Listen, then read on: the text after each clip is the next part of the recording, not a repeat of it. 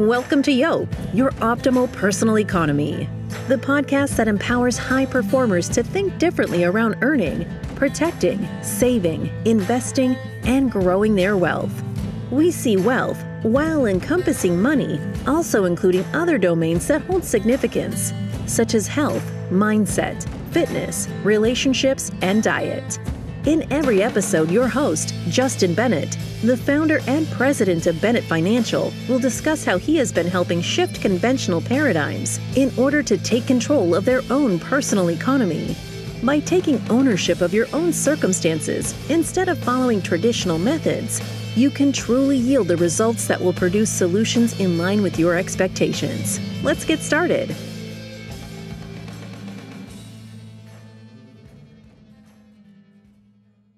Hello and welcome to another episode of Your Optimal Personal Economy, also referred to as YOPE. This is your host, Justin Bennett. I've got a good friend of mine as a guest here on today's show, and Joe Greco. Joe, how you doing? Very good, Justin. Good to see you. Yes, likewise. I know you just recently had a pretty big milestone in your life. For the listeners out there, if you're wondering what that milestone may have been, it's a milestone that not many people get to. Joe and his wife did just have their fifth girl. So they do officially have 5 daughters. Who knows where that story may end if they're going to keep going, but he is a girl dad to 5 girls. So congrats, Joe. Bite your tongue on that. Who knows where the story will end, my friend. I think this might be it. Although 2 years ago, this probably would be the same thing that I said. So we're blessed. Yeah, man, it's couldn't happen to somebody better. I know you soak it up and the girls soak it up. So you got a good thing going, and appreciate that. Yeah. So Joe, for our listeners who may not know, I mean, Joe is a veteran when it comes to being in front of the camera or microphones or being in the spotlight. Joe back in the day was a Wall Street trader. He was featured on CNBC and Bloomberg TV many, many times. And he's grown his career path to a point where he's now the founder of Palio Incorporated, which is a brand associated with executive coaching and professional development. It's something that's near and dear to my heart because I think that as it relates to this journey of life, it's just so often that people don't, give attention back to themselves, both personally and professionally, and do it in a way where they're trying to grow, they're trying to evolve, they're trying to build. And, I think, Joe, it's something that people could probably confuse with being selfish versus being selfless.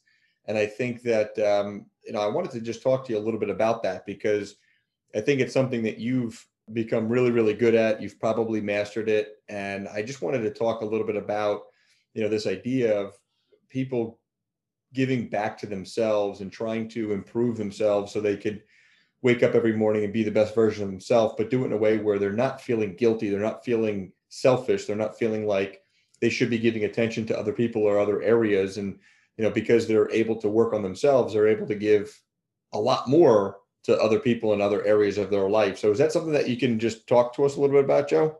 Sure. Yeah. And I would say, this is probably the safest arena to be selfish. This is the place that you probably would or should get away with it and get support from your loved ones and from your conscience that says, a little bit of self-care, a little bit of diligence, a little bit of throwing the periscope up and saying, where am I out in the sea of my life and my life's journey? How far off land am I? And am I actually headed toward the island that I want to be going toward, or am I completely off course? So selfish, it could be a good thing in this perspective, and being selfish about taking a look inside and saying, all right, how did I get to where I am? What are the skills that I have that I know build me up, that people know me for, that they like me for, that they either do business with me because of, or they just like hanging around with me and they support me because of. And then what are the things that maybe get in my way? Where do I keep stubbing my toe? And those are the things that we probably have to get rid of or toss. And then there's the magical moment comes when you've done that analysis and you look just a little bit deeper and say, what are the things I need to add to my mix? And if you can really spend the time periodically, we're not saying spend all day, every day gazing out the window, whether you're working from home or you're partially back in the office. We don't want you daydreaming too much, but if you could spend a little bit of that time and earmark a little bit of each week and certainly each month as you go out the year, to taking that look inside and figuring out what are the things you need to keep and polish up and accentuate, what are the things you want to get rid of or minimize, and then what are the things that you need to add to the mix, you're going to find yourself a heck of a lot farther down the field toward whatever it is you're after, whether it's professional endeavor, a personal ambition, or even something that you're doing with colleagues or family members. I like it. Joe, you and I are cut from the same cloth in that we're always trying to improve who we are being in the world. I'm sure there's listeners that, either are not familiar with this idea of working on themselves or have tried it and maybe they didn't have a favorable experience for whatever the reason, but talk to us. I mean, why would somebody not want to work on themselves? I know it's an odd question, but why do you think somebody would not want to try to improve how they're being and what they're doing personally and professionally? What would be the cause there? Sure. As you know, I've worked with quite a few folks who are either partners of their firm, C-suite, or even high net worth advisors. And a lot of times we call that the curse of commission complacency, where they get to a point and they're doing really well. They're outpacing their peers. They're at the top of whatever the metric sheet that they look at themselves, whatever the box score is that they measure themselves by. Mm-hmm. They look at that and they say, I'm doing really well. I'm making more than I did last year. And I'm growing my business by some multiple that by normal standards seems really good. Mm-hmm. So they kind of turn off the expectation or even the ability to rely on anyone else but themselves. And it's not a problem that the ego kicks in a little bit until you realize how heavy the burden is when you're doing it all alone, when you're doing it on your own. And so if we look at the two ends of the spectrum, we come out, you talked about how I have 5 little girls and, we did it the hard way. So no twins, as you know, but each one of them has their own unique talents, their own way of going about their day, their world, whatever it is they got going on at the very limited schedule of a 3, 5, 7, or 9-year-old. And, but they have a lot of encouragement. They have coaching from their mom and dad, from their family members, from their teachers, some of their peers. There's all sorts of influences helping them along, helping them understand when they're being a total pain in the you-know-what, and helping them when they're doing really well, giving them like a hug or a high five and making them feel good. And so all that encouragement slowly starts to dwindle until they get their first job. And just about the time they go out in the workforce, they better be as good as they're ever going to be, or at least many people think that's how they have to approach the world.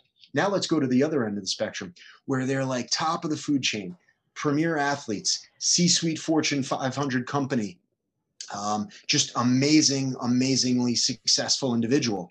They have a team of people that are continually in their ear, in their head, helping them with their diet, with their nutrition, with their workout regime, with how they fill their calendar, how they meet new people, how they put deals together. They've got advisors and coaches all over the place. So again, the same type of encouragement that the kids had, these, ultra producers and high performers have. But then in the middle, we have this huge swath of people who get sidelined because they feel like, hey, I'm making a couple $100,000 a year, or I finally notched my first year as $1 million guy or $1 million gal. And all of a sudden they go, I did it. I got all the accolades, the awards.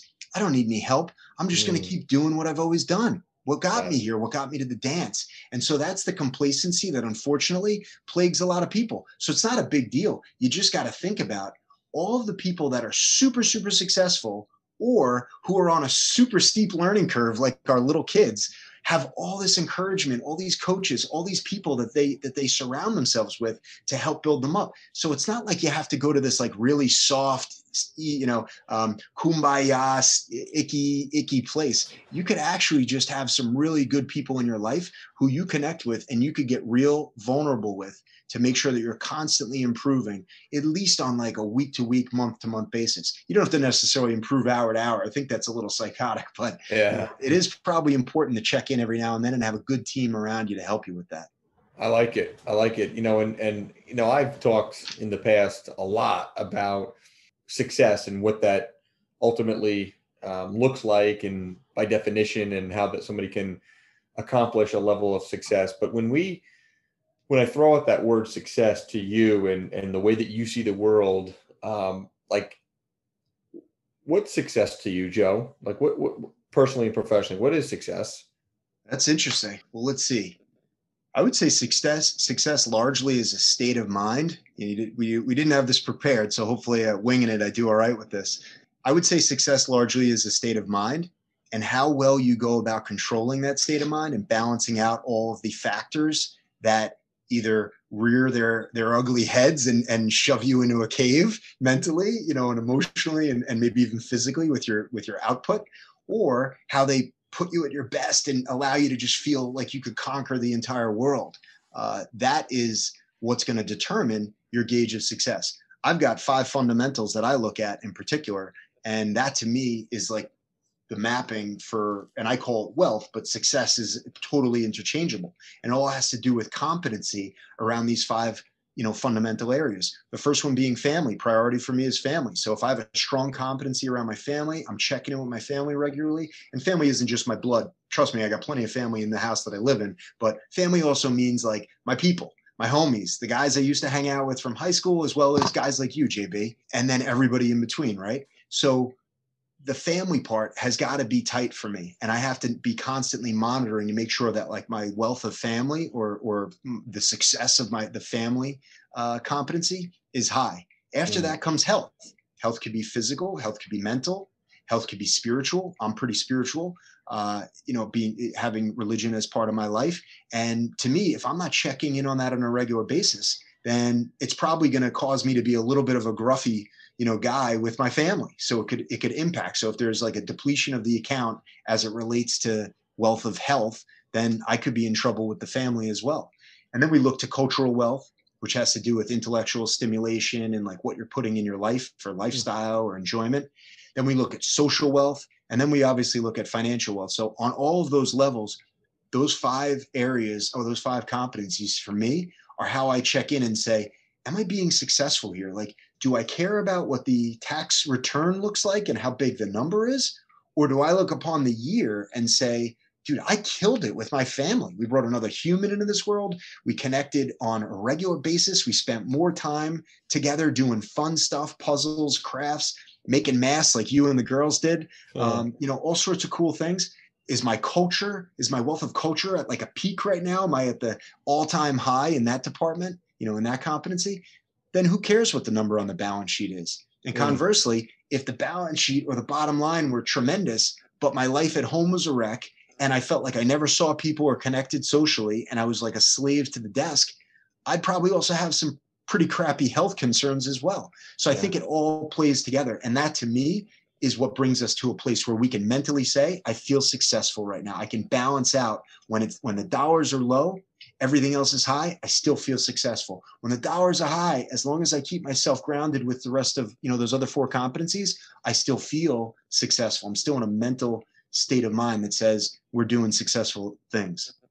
So thank you. And for 2 dudes who did not rehearse that at all, and so therefore you did not know, and you still don't know what I'm going to talk to you about. And sometimes I don't know what I'm going to talk to you about, but I think isn't this how we always engage? I mean, when we get together, there's like no agenda. It's like, look, I'm going to be down in Little Silver. Do you have like an hour and a half? And you're like, sure, I have 2 hours. I'll block out the time, and we just wrap. And really that's like what more people need to start doing on a regular basis. We went from, we did it socially, we did it live, and we were kind of getting there. And then social media, which in all of its strengths and improvements to interconnectivity, it allows us also to hide behind other people communicating and doing it. So people can like Justin and Joe for connecting and doing this, but then they won't go and replicate it. So like the charge to anybody listening right now, if I could do this, is throw out a challenge to like, go find some friends and just connect on a regular basis and really dig in on things. And it'll be no huge. doubt. It'll be no huge doubt. for you. Yeah. And I think it brings out a level of authenticity that people don't realize can be brought out. And when authenticity comes out, I just think it heightens the stakes of the game, and it gets to a place where people never realize that they can even operate and perform. And, I think, there's a lot of things by way of technology that's trying to remove people from the way that business is done and commerce is done, but you're never going to be able to take away the humanness of business. There's always going to be an element of humanness in business. And, to the extent that you and I and many of the listeners and many of the people that we serve, both in your business and in my business, understand that and appreciate that, we're going to be able to wake up every morning and continue to deliver on the promises that we lay out for our clients, which is to make sure that they're always moving in the direction that's important to them, and they're properly protected, and they're saving money, and they're building wealth, and they're, creating something that like they didn't even know was possible. And they need to recognize that a little bit of coaching can bring out a lot of good stuff in people. And it just needs to be clear that you want to hang with people that are like-minded, that are similar, that are always trying to work on their game, because, people do get complacent. People get, move into that point of mediocrity, and they're like, hey, I'm content. I'm just going to, set it and forget it and see where the chips land. And there's nothing wrong with that. We don't judge anybody for behaving like that. But I think, when you're a driven person, you're always trying to aspire to do a little bit better. You're trying to stack your wins. And when you stack your wins, and although they're small wins, stacking of a lot of small wins starts to add up. And before you know it, you're like, hey, this thing is actually pretty good. And you look around, and you're like, hey, life's not so bad, because you have success, you have balance, you have all these domains that are working well, and there's not an over concentration in any one of these domains. So, I love it when you and I get together and we riff and we hang out and we talk, and whether it be on a podcast like this or just in the office or out to eat. So I think it's great. I think it's so good. And I think, we're very intentional with who we hang with. Talk to us a little bit about, your background. Obviously a Wall Street trader back in the day, and, through a series of events, it's evolved to business that you, as an entrepreneur, the business owner that you are, that you founded this business years ago. You've served so many different clients, but, you hear a lot of excitement right now going on with the equity markets in particular, right? Because everything's been so hot. With your experience, because I think a lot of people don't oftentimes get a chance to just listen to people that, have some experience with equity markets. I mean, like, what are you seeing out there? What's your take on what's going on with the equity markets and the excitement, the sensationalism, and the importance of making sure that there's some level of coaching around making sure people stay grounded in their overall plan? Like, what's your take on that, Joe? Sure. So there's two conversations I'll bring up, and I've got to.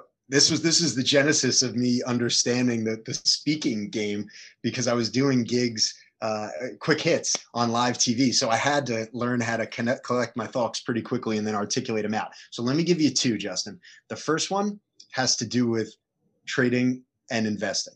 And the second one has to do with speculation. So we're gonna just put that on pause. Love it. The first one, trading and investing. Trading is not investing, period. End of the conversation. Do not confuse the two. Trading means you don't necessarily have an opinion. You're just trying to be right. Okay. You don't have a thesis. You haven't done extensive research. You may have some fundamental knowledge. You may have some chartography skills, but in the end, you're looking to be right on a very short-term basis. So you're going to get into a position, and if you're wrong and it's going against you, you have two decisions to make. You can either make the decision to stick it out because you think it's just temporary and it's going to quickly reverse and go your way, or engage in being a trader, flip out of the position, go in the other direction with the trend and make money because you were wrong. But it's not about you being right or wrong. It's about you making money, figuring it out. So you'll go in the other direction now. If you bought the stock and it's headed south, you could either hold on to it until it comes back, right? Which makes it a very painful process if that takes a while, or you could sell it, go short and ride it down low. So that's trading. Investing is long-term. You believe in a company, an industry, a technology, leadership team, whatever it is, a country. You believe in the market of the United States, so therefore you buy baskets of what's going on in this country. Whatever it is, right? You believe, or it could be asset classes, because now everything's an asset class. So, this podcast is going to be sold as an NFT for $1 million on eBay in about 3 weeks. So everybody put your bids in now. The it's idea not for compliance reasons. It's not, just to be clear. Oh gosh. Well, yeah, that totally could throw. Yeah, no, I got it. Regulators. And that brings us back to why I'm no longer under the purview of regulatory bodies, right? I like that freedom and flexibility, but so investing really has to do with getting involved in the market, or getting involved in an industry, an asset class, a sector, whatever it may be, particular stocks, so you can see your thesis play out. Now, it could be a thesis you borrowed from somebody. It could be a thesis somebody, forced you to take on because they manage your money and have discretion, or it could be something that you worked on and said, you know what, I'm going to go into my, my account on my phone and I'm going to buy stock, which apparently if you do this, buy stock. So that's investing. You're looking to ride that trend up on the long term. You have a thesis, you believe that something is good, something's undervalued, it's going to go up. You believe that a company has a great model and everybody hasn't figured it out yet, whatever it is, but you're looking for longer term. And the reason why I bring that up first before I get into speculation is because so many people right now in this market, and it feeds into speculation, mix the two up. So they seize control of their portfolio, or they take control of their money while they're, preparing the sandwiches at the delicatessen, or they're hacking up the proverbial, butcher meat, and they become traders. They say they're investing, they say they're managing their money, but really all they're doing is blowing on the dice, throwing them down the craps table, because they have no formal training, nor do they have any ability to watch that stuff the way professional traders do. So not only are they trading when they say they're investing, they're confusing the two, but they actually are so underskilled. And the availability of all these platforms right now has kind of pushed us to a point where I don't know if it's going to be another year or so, or if it's going to be another decade. But certainly right now, we've shifted from a marketplace that is driven largely by some sort of fundamentals or technicals, which are fine, to now it's driven by point number 2, which is speculation. And if you want to take the other side of that argument, that's great.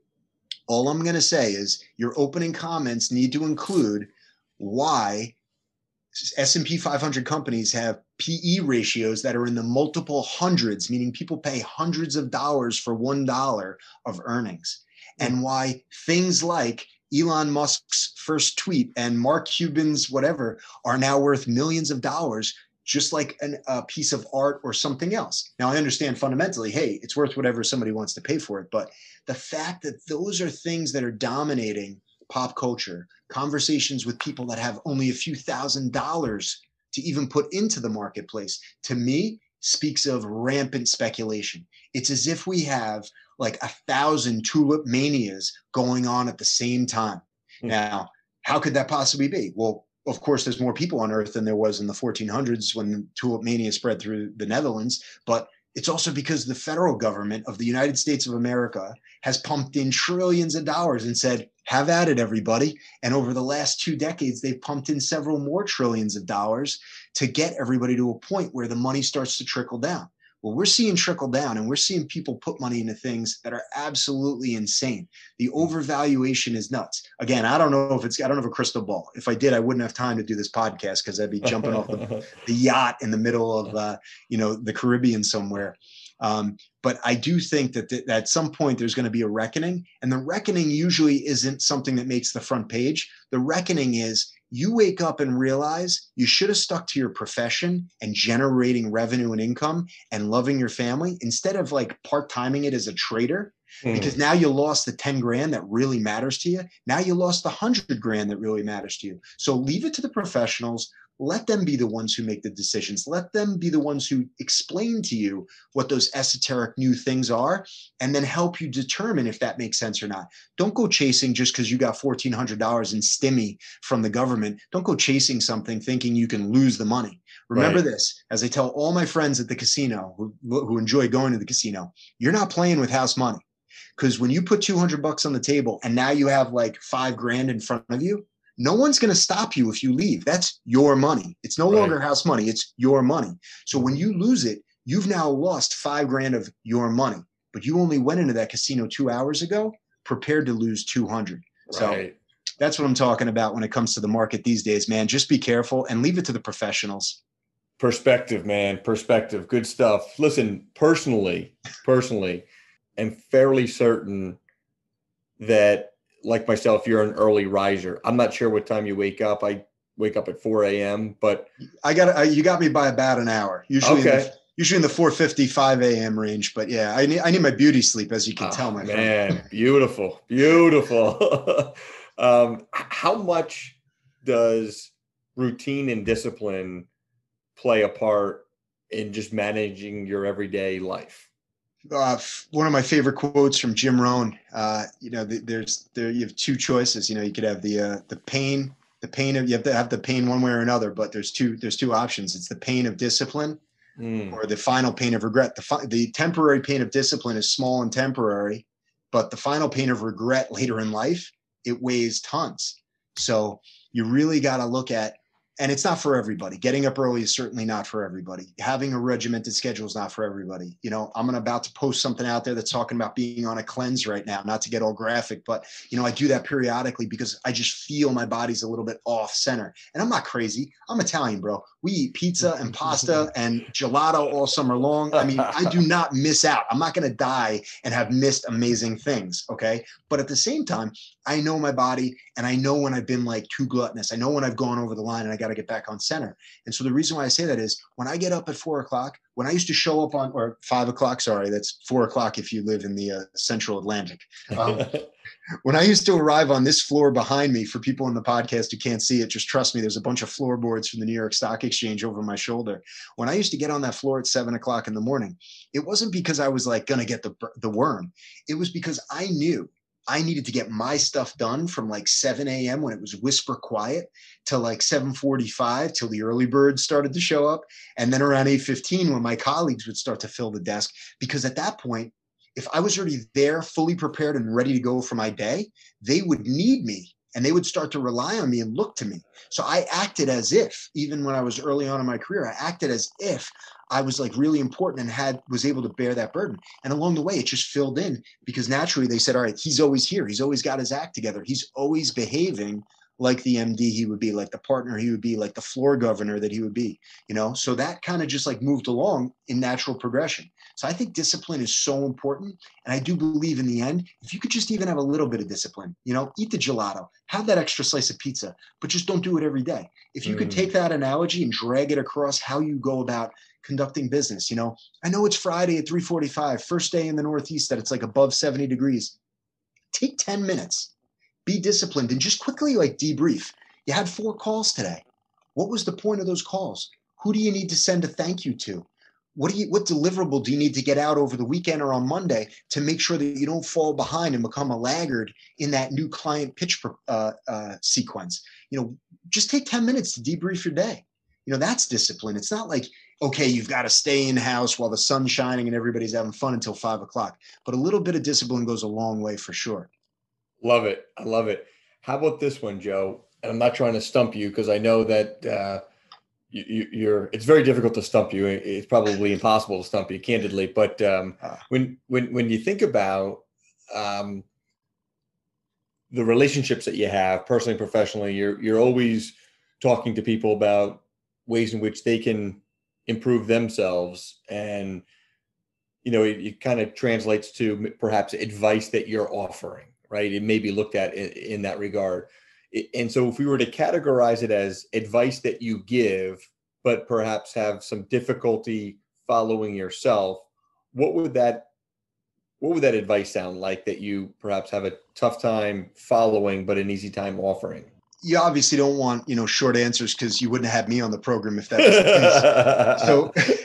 So first off, about never being able to stump me, let me just tell you something, JB. Flattery will get you everywhere in life, so thank you. Beyond that, though, here's the deal. The first half of my life, I tried to tell people because I thought I knew, right? I had the answer. I was smarter, whether I studied or not, and the answer was not, but somehow I had the answer. So I knew, so let me tell you what you need to do, what you're doing wrong. I was speaking at. And then all of a sudden, I started to analyze like why people weren't flocking to me. if I had all the answers, like, moment of truth here, maybe it's you. Like, maybe it's not all of them. Maybe it's you. Maybe it's in your delivery. It's in how you're trying to share. You may have great information, dude, but nobody wants to hear it from you because the way you deliver it sucks. It's not what you say, but how you say it. And so I view, and I'm going to 42 and a half years old. God willing, I'll see, double or maybe even 2.5 times that. I don't think triple. That'd be a little insane. I don't need it. No point in being irrelevant and 130 years old. Anyway, that's for another podcast. But yeah, I view even right now, I'm learning every day. And believe me, my wife will be the first to tell you, I'm learning every day how to say it better because I can never say it the right way, apparently. But that's the truth for everybody. It's a function of, if you care about helping someone and you see something, then the only mission you should have is to create an environment around them and make them feel comfortable where they can see it for themselves. So fundamentally, when I get into a coaching relationship, it has nothing to do with what I see, what I think, what I want for that person. That gives me like a cringe when I think about that. Instead, and I believe this fundamentally should be for everyone who part-times as a coach, who little leagues as a coach, who big leagues as a coach, you've got to help a person see it for themselves. If you want it to stick, for sure. If you want it to last, absolutely. How do you do that? Well, certainly don't talk at them and don't seize the moment when you see them weak and vulnerable and sharing. Instead, make it all about them. Don't go right into like coach mode, tell them what to do mode. Instead, let them let it out. Like, they've got a full bucket. They got to empty that bucket. Otherwise, there won't be enough room for you to put in your great advice. So let them empty that bucket of like concern, self-reflection, identifying with what the real problem was and what they could have done differently.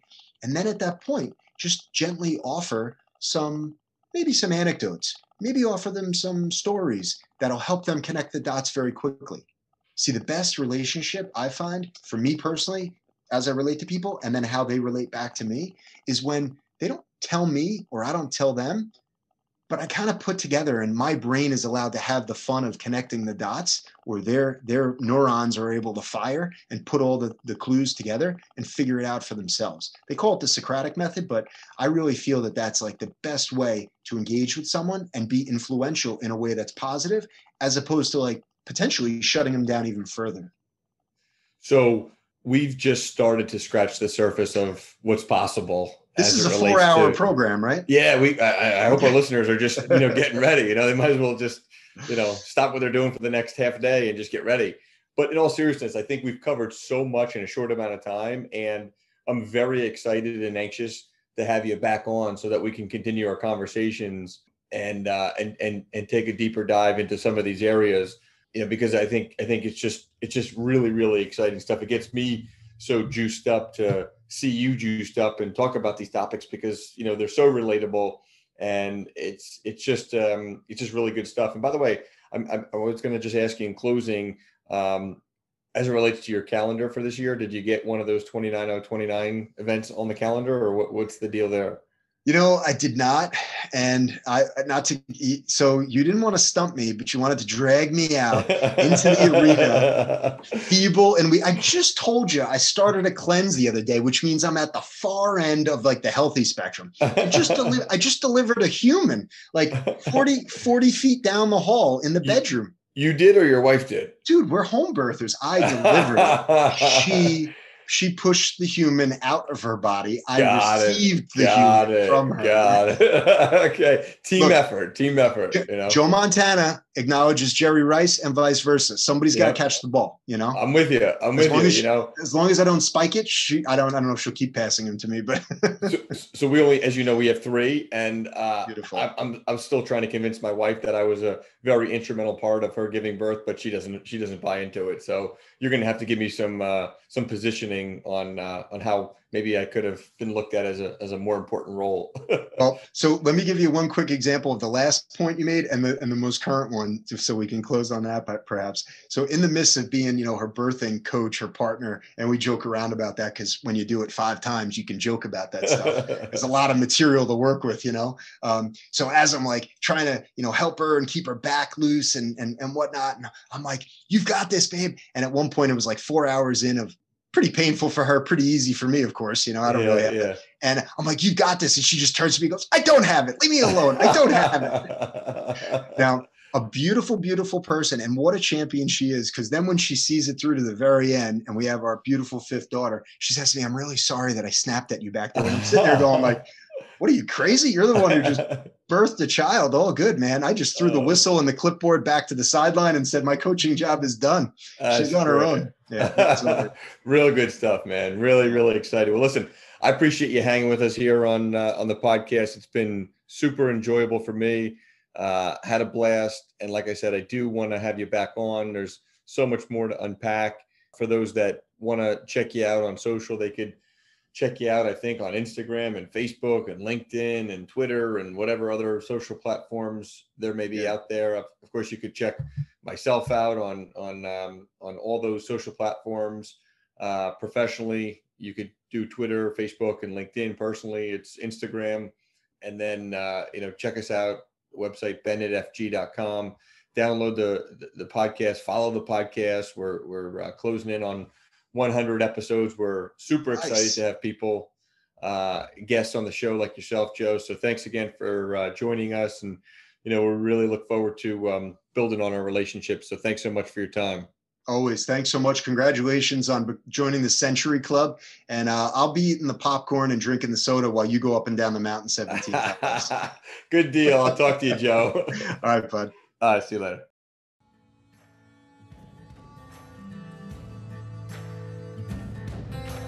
Thank you for listening to YOPE, your optimal personal economy. We look forward to sharing more conversations with you and invite you to visit our website, BennettFG.com. That's BENNETTFG.com, where you can listen or subscribe to our library of YOPE podcasts. Follow us on social media, and as always, please feel free to share this episode with anyone in your personal orbit looking to become better informed and take control of their financial landscape.